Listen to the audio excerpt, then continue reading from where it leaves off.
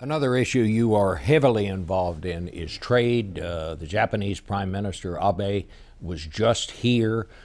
He was, pushing strongly for this big agreement, right. Trade agreement with the United States and other countries in our hemisphere. You're working with the White House on this.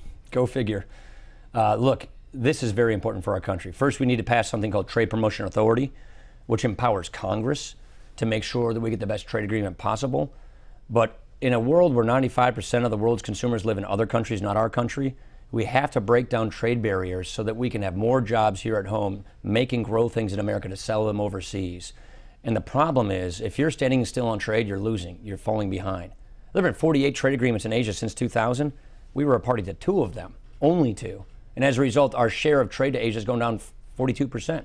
There are going to be 3.2 billion people in the middle class in Asia by the year 2030, an enormous market for us if we take advantage of it. The last point I would make is the rules of the global economy, Bob, are being written right now. There's no question about that. The question is, who's going to write them? Are we going to write the rules with our allies, or is China going to write them for China's benefit, which is not in our interest?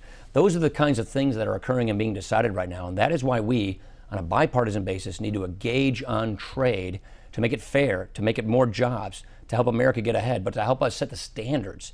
And so the kind of trade agreement we're trying to talk about here is bring other countries up to our standards so we can have a fair deal, because these countries can already sell into America pretty much unrestricted.